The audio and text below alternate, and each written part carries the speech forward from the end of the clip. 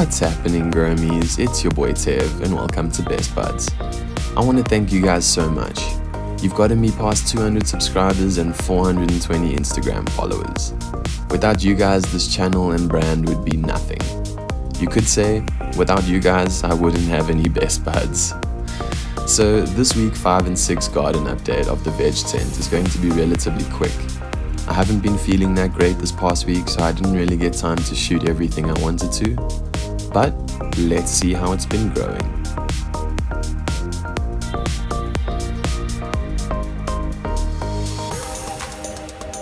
Week 5 was nothing hectic, besides the way I was feeling, but I'm fucking back at it. And so are the ladies. The last blackberry autoflower from 420 Fast Buds has also started shooting pistils, so all the autoflowers I transplanted flipped to flower. So I'd say it's pretty solid proof and shows that autoflowers should just be planted in their final pots.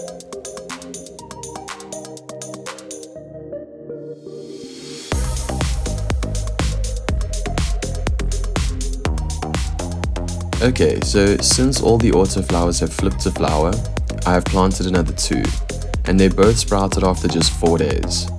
Now, with these 2 new autoflowers, I've done some experimenting. What I noticed about the soil from Eden is that when I water the plants, the water flows straight through the medium.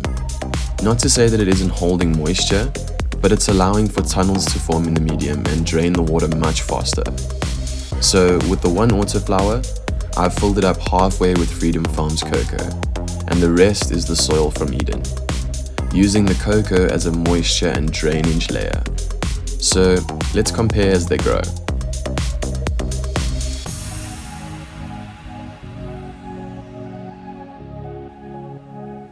All the other ladies are kicking ass. Training on all the photos has begun, and I'm just waiting for this Bubba's gift to catch up with some height, and I'll start training her too. But look at the ladies go. And talk about watching them go, look at this blackberry number 1. She is gunning it into flower. And strangely enough, making the whole tent smell like berries already. It has come to the end of week 5 and I'm going to transplant again. But this time, I'm going to transplant into Freedom pots. They're dope ass 10 liter Velcro pots. I love these things so much. Not only are they really high quality, but they have this Velcro strap which allows you to open the pot, making transplanting to the next size a breeze. You guys should totally check these things out. But yeah, anyway, transplanting time again.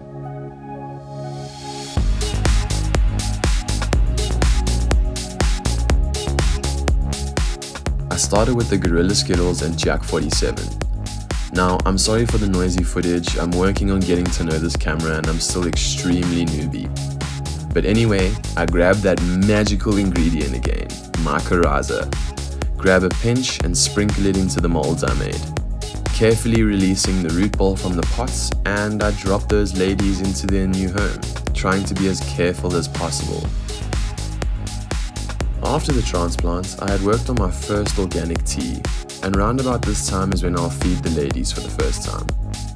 So in order to make a tea, there's a few things you'll need. An air pump, air stones, a material bag of some sort that is tightly woven. This bag will have actual material in it, and we don't want this in our water. We just want our water to kind of brew through the bag, pulling all the nutrition and microbes from whatever we put in the bag. I'm using some really amazing nutrients from my guys at Umya Nutrients and others from my guy at Nursery. So go check these guys out, the links are down in the description. Trust, you guys won't regret it.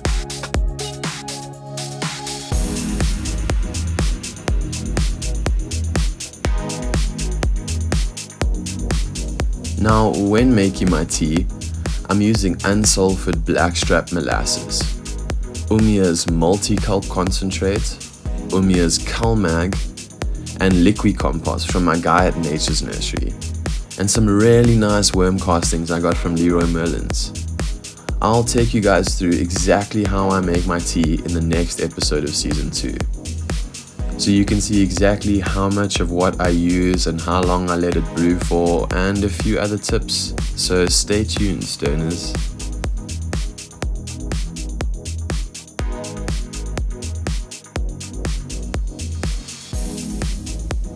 Now, when it comes to making teas this season, I'm keeping track of a whole lot more than I was in the last run. I bought this fucking awesome multi-pen from my guys at Legal Grow, and this beautiful piece of technology will help me not only keep track of a more accurate pH level, but also the electrical conductivity of my solution, and the total parts per million of nutrients or salts in my solution as a whole. And don't stress, all of this I'll go a bit more into detail with in the next Season 2 garden update in about 2 weeks. But just so you guys know, their first feeding has an EC of 1.2 and a total parts per million of 615, which is perfect for the stage of life that they're in. We are now at the end of week 6, and there are a few things happening in the tent.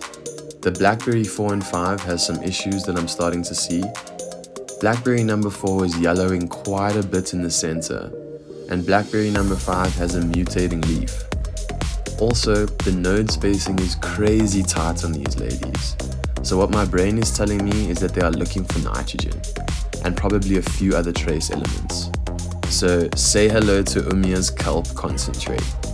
I'm gonna make a foliage spray with this stuff, and just wow, it smells fucking crazy. Like goddamn straight up seaweed, and I mean a lot of it. So I sprayed the ladies with the foliar spray, and let's see how they come back. The 4 photo periods are kicking off. I've continued to train and add ties to keep these sneaky branches as low as possible, but otherwise they are killing it in the tent. Interestingly enough, I have had to start with some selective defoliation already.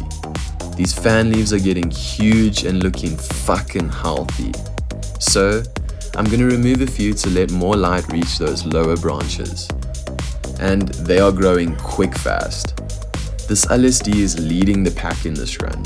Her main stem has already reached the edge of the pot and is now being trained to go around the pot, as I will do with all the ladies.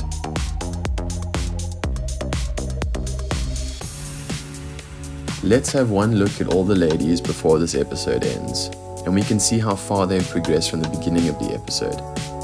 After the kelp spray, the color is coming back in the Blackberry number 4, and number 5 is back to growing by the look of it. They kind of seem to have stopped growing for a little, but they seem to be back on track.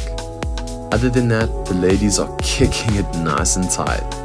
I'm already really impressed with the training done this season so far. And I mean, they're all looking so beautiful. And that's the end of the garden update. Please hit that subscribe button and like the video if you guys enjoyed the garden update.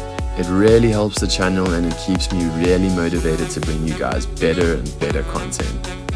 Next week is the garden update on the flower tent, and I'm pretty sure at least one of them will be harvested. So I hope to see you guys in next week's Season 1 garden update. We are going to do some trichome checks, so I'll take you through exactly what I'm looking for to know whether or not my bud is done. Until next week, Growmies, keep those heads up and those blunts burning.